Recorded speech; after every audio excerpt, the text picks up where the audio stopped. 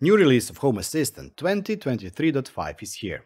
But today we are not going to look at all the things that are new in this release of Home Assistant. Instead, we will focus on the Voice Chapter 2. We'll cover 3 methods on how you can use the new voice functionality in your Home Assistant installation, and we will test it a couple of times on a couple of different systems.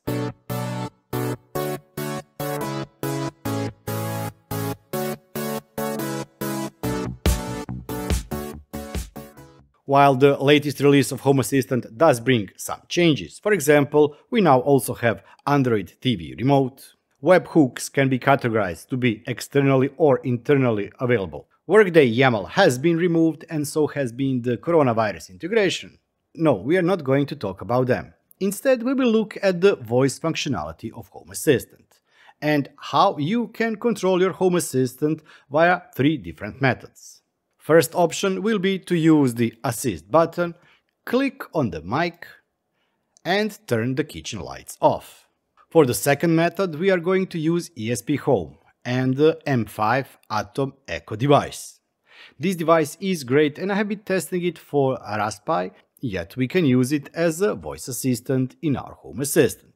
And the last thing that we are going to play with is the world's most private voice assistant, or we are going to dial in into our Home Assistant. But before all of that, let's look what you have to do in your Home Assistant setup to get everything working and installed. Let's start by mentioning that this installation does require you to run supervised version of Home Assistant, or version of Home Assistant OS or supervised that has supervisor installed. Unfortunately, at this point, I don't think there is at least not an easy way on how to recreate that inside Docker, so sorry for that one. But let's start installing everything we need. Let's go to Add-on Store and install text-to-speech component called Piper. Install. While it is installing, and it should be a brief installation, you can go to documentation and read documentation here. The documentation may help you on choosing what type of language, if your language is available, can you use, but also what will be the quality and the voice type. For example, for English we have Great Britain and US. So we have English and American English. You have male and female voice, but you have them only in a low quality. If you go for American, you have low quality, medium and high quality voice types. My recommendation is start with low if your language is supported. Unfortunately, for this type of installation that is using the local text-to-speech method, you don't have some languages. But if you're a lucky one and have Nabu Casa subscription, you will not have that limitation. Nabu Casa out-of-box supports much more languages than this one, for example Croatian, which I will also be testing in this video, but also some other languages that are not available here. When everything has been installed, go to Configuration and select your language, type of the voice and the quality of the voice. We're going to use Great Britain Southern English Female Low. Save it, and now you can start this component. I would also recommend that you tick the box next to Watchdog. That means that if the application does crash, it will automatically restart. If you go in the log files, you can see that the language has been downloaded in the background.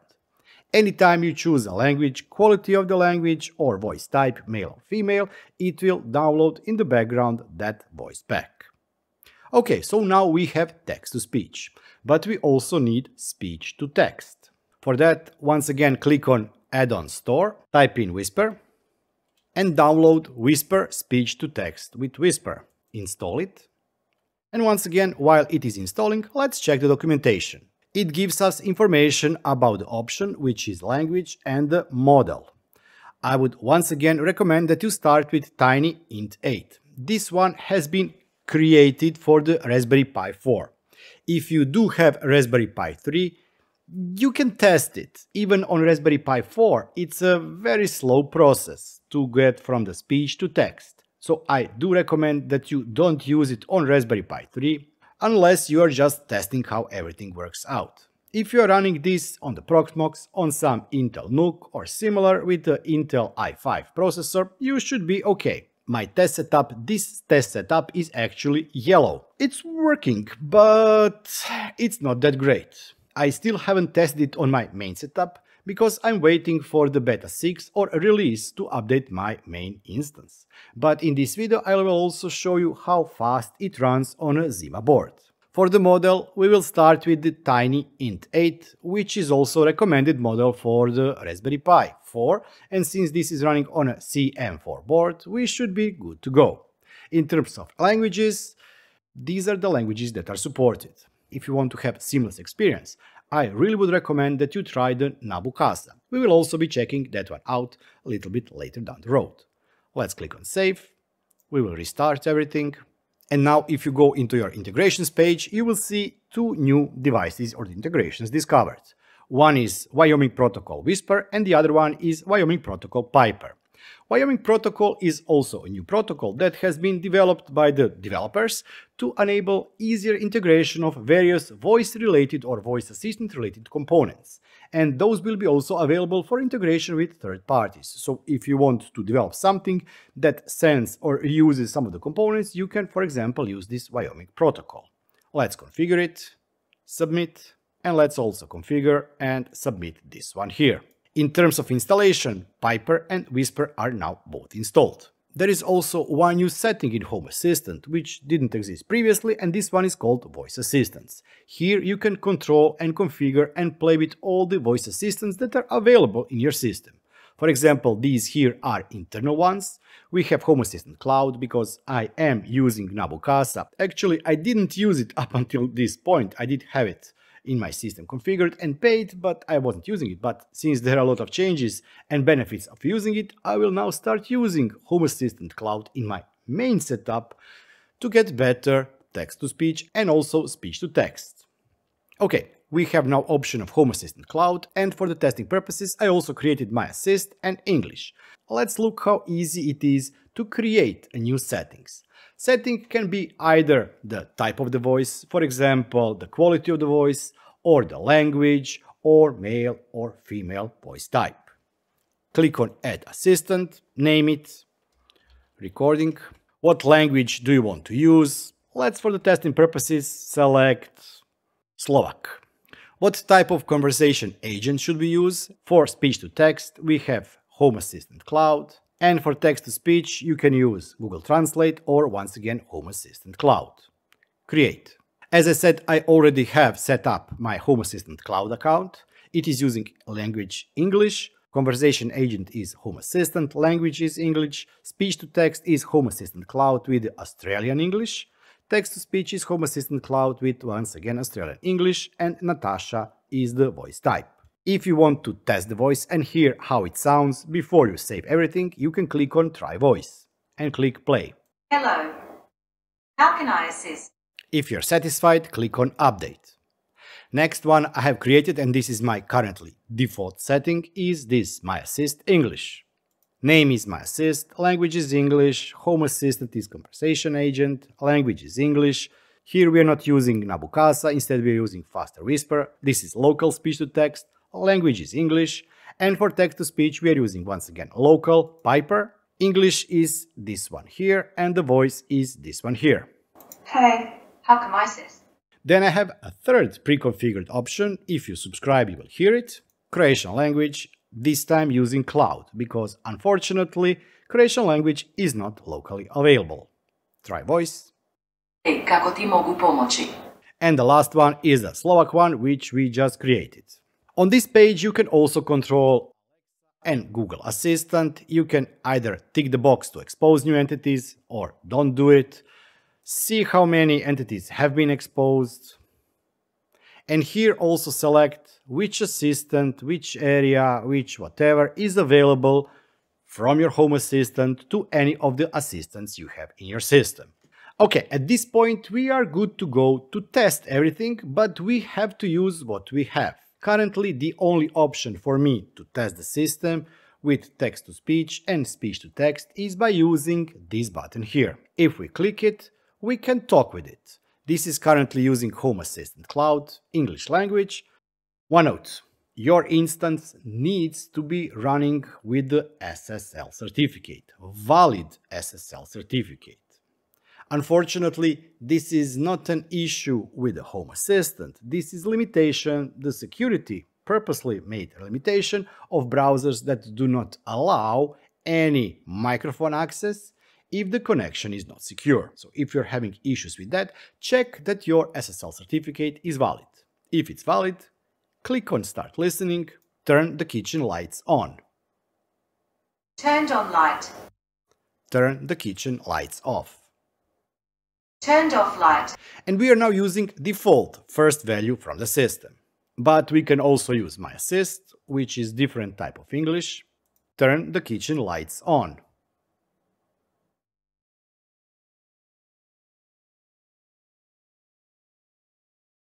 Turned on lights. Turn the kitchen lights off.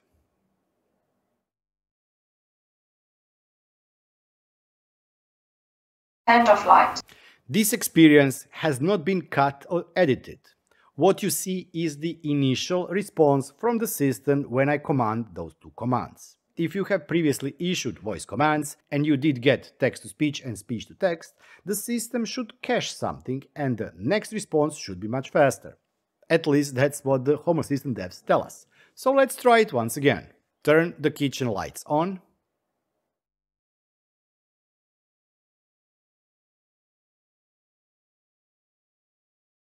Sorry, I couldn't understand that. Oh, that's great, because we can now test something else.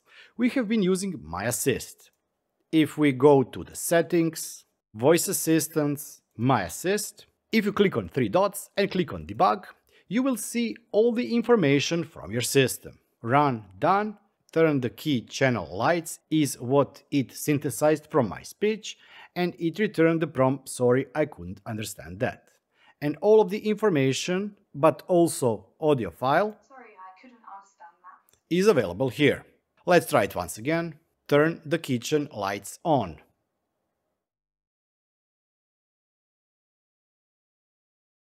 Turned on lights.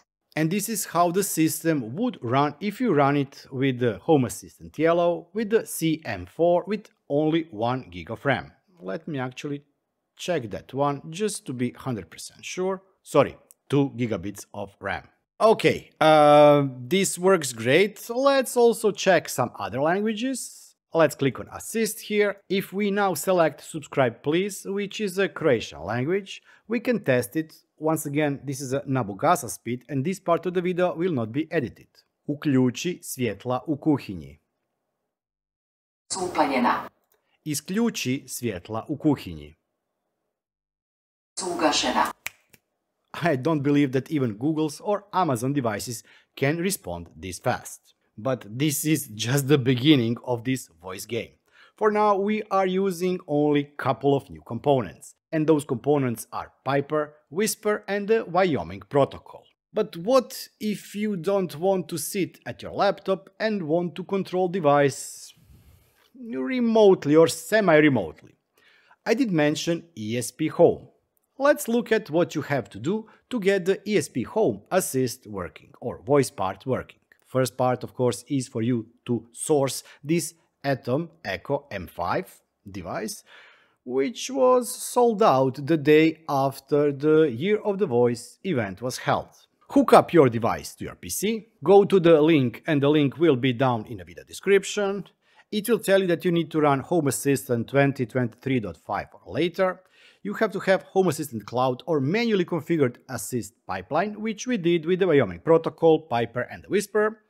The password to your 2.4 GHz Wi-Fi network, because we will need to connect this device to our Wi-Fi network, Chrome or Chromium-based browser like Edge or a desktop, not Android or iOS, M5 Stack Atom Echo Development Kit, which is this device here, and of course USB cable to hook up everything to the PC where we will be flashing this device from. Click on Connect button. I do already have this device programmed, but we will reflash it once again. Unhook it and hook it to see the port of this device. For me, and you will not be seeing this on the screen here, this is USB port COM3. Connect. It will give you a couple of options. You may not see everything here. My device has been pre-flashed, so I see change Wi-Fi and also add to Home Assistant. You will probably only see Install Voice Assistant and Logs and Console. Click on Install Voice Assistant, install, and the installation will start. The installation can take up to 2 minutes. Trust me, I know what I'm doing. Next.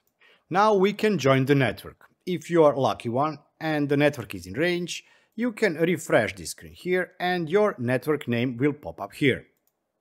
Type in the password and click Connect. Next step is to add this to our Home Assistant. If your device didn't pop up automatically on the screen, you can click on Add Integration, ESP, and set up another instance of ESPHome. I know my IP address, you have to figure out your own. You can do that on your router or on any network controller that you are using at your home.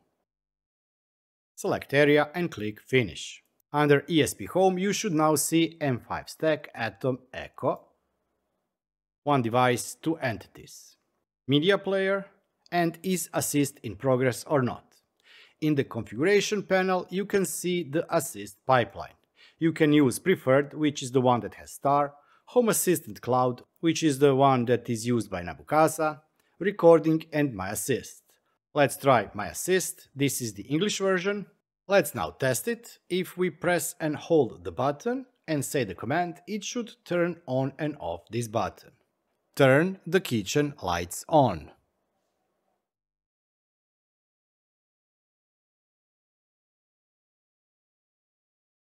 And the kitchen light is turned on. Turn the kitchen light off.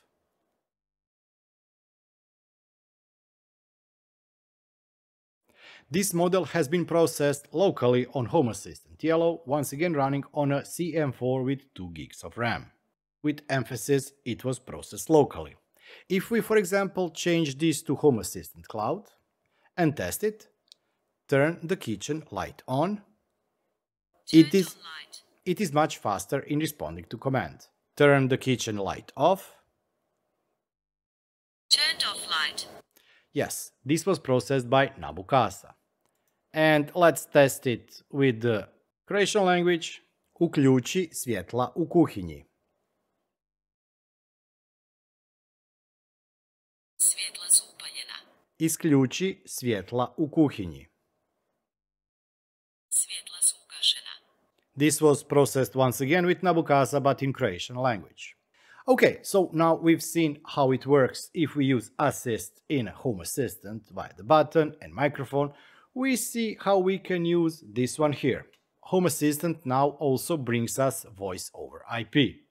Voice over IP is used to handle both text-to-speech and speech-to-text, meaning that if you have phone like this one, you can pick it up, use the microphone and speaker to send and hear the feedback from your Home Assistant.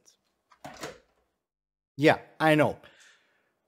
You may be wondering why. Well, actually, people are used to talking via the mobile phones or phones, so speaking in the headset should be normal. Unfortunately, my phone doesn't support speakerphone. If your phone does support speakerphone, you can do it via the speakerphone too. The difference between all of these systems so far and this one here is that when you pick up the headset or put your Home Assistant on a speaker, it is continuously listening for the commands. In the Home Assistant web interface, you have to push button. Here on the ESPHome, this Echo device, you have to press and hold the button. But this one here will constantly do what you tell it to do, either via the headset or via the speakerphone itself. So let's see what you need to do to install everything inside Home Assistant with the analog phone. This one requires Home Assistant 2023.5 or later, the analog phone with the RJ11 socket, the analog phone adapter, and it was tested with the Grandstream HT801. There are other types that could potentially work, but it all depends. I will be leaving a link to where I bought mine down in the video description, and also I will be leaving a link to AliExpress. The ones that are sold on AliExpress are used ones, so be careful about them. They may not come in a pristine condition, but you can get them cheaply. Just be warned, most of them, if not 100% of them, are used ones, but you can still use them in your Home Assistant. and there can be a big price difference between the ones that will be on the link when I bought mine and also the ones on the AliExpress links down in the video description. You also need RJ11 phone cable to connect your phone to the grain stream. This one arrives usually with the analog phones. Unfortunately, Amazon has had issues with my shipment, so I will have to use this phone that I bought locally here in a shop in Zagreb. And once again, you need either Home Assistant Cloud, which is much faster, or manually configured Assist Pipeline, which we did previously. You need to set up the device. The setup of the device is very easy. You plug in one cable in the RJ45 port, you plug the next cable, the cable from your phone, inside the headset jack, and then you plug in the power adapter. In my case, this micro USB adapter was included in the box where I bought the GrainStream module. After everything is set up, you need to find the IP address of your telephone. One way of how you can try and get it is to pick up the headset, type in 3 times star, then 02. Unfortunately for me, this one didn't work. But it's also on the other hand very easy to go to your router and check up the IP address of the GrainStream and use that IP address. The next step, we need to log in to the GrainStream. The username and password are admin. And you need to copy this string here, which needs to be later on changed to the IP address of your Home Assistant. Remember, this needs to match the IP address of the Home Assistant where you are going to use this VoIP functionality. Log in, and this is how the screen looks for me. We have to go to FX port page. And remember, this device is slow, so it may take some time for everything to load up. It's normal for those old devices. Then scroll down all the way to this line here, of Hook Auto Dial. What this means? It tells the system that each time you take the headset off hook, it will automatically connect to the IP address you see here. Paste it and change to match the IP address of your Home Assistant. We have star 47, this needs to be as is. Then we have the IP address 192.168.1.100. My system is not 100, my system is 201. Then once again star 5060. Click on apply, and I'm not sure if it's needed, but I also clicked on reboot to make sure that everything has been loaded up properly. Back in Home Assistant, go to Settings, Integrations, click on Add Integration and type Voice for Voice over IP. Click on Submit, Finish, and that should be it. If we now pick up the phone is connected, but you must configure it within Home Assistant. You may hear this message, because everything has been set up properly. But to ensure your privacy, security and everything, you have to enable this phone or whatever phone you have inside your Home Assistant. Click on One Device and tick this box to allow calls. Also, you need to select what pipeline you are going to use. For example, Home Assistant Cloud. Turn the kitchen lights on. Turn the kitchen lights off. But as you may have seen, I did send command after the command. So I send the command, received response, set another command. Which means that if you are using either speakerphone or headset like this, you can continuously speak to your system. One additional thing that you can do with such functionality is have your phone always listen in. For example, near your bed you have your speakerphone always turned on. And then you just say the command, turn the kitchen lights on, and it would turn on the lights. Turn off the kitchen lights. Turned off light. But once again you can play with the languages. This was Nabu Casa. Let's try now with my assist, which should be local only text to speech and speech to text. Turn on the kitchen lights.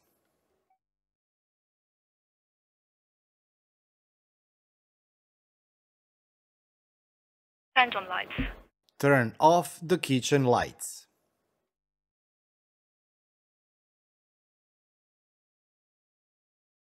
Turned off lights. Or we can try with the Croatian language. Uključi svjetla u kuhinji. Svjetla su ugašena. Isključi svjetla u kuhinji. Svjetla su ugašena. And that's it. You now have control to either use the assist button, M5 Atom Echo, or the analog phone to talk to your home assistant. I know this is not the perfect, and a lot of you would like Wake Up Word, but Wake Up Word is also the hardest part to do. So we'll leave that for the Year of the Voice, chapter 3, 4, or whatever chapter there will be when the Wake Up Word is added. Now that we've tested everything, let's see if there is a difference of using this on Home Assistant Yellow or using it on a ZimaBoard device that I tested a couple of weeks back. On ZimaBoard, I don't have Nabu Casa Cloud or any of the assistants, so I will use this one. English agent will be Home Assistant, language will be English, speech to text will be Whisper, we will be using English, and we will be using Piper once again. English. Update. And we can now test. Unfortunately, since this instance has no SSL certificate, I cannot use assist. If I try, I don't see mic here. That's why we either have to use this one here, or we have to use the analog phone, which I've already set up on this system. Turn the ledge on. Turn the ledge off. Remember, this time we are only using local control. Turn the ledge on. Turn the ledge off. And this is how fast it responds if you are using ZimaBoard or similar Intel-based device.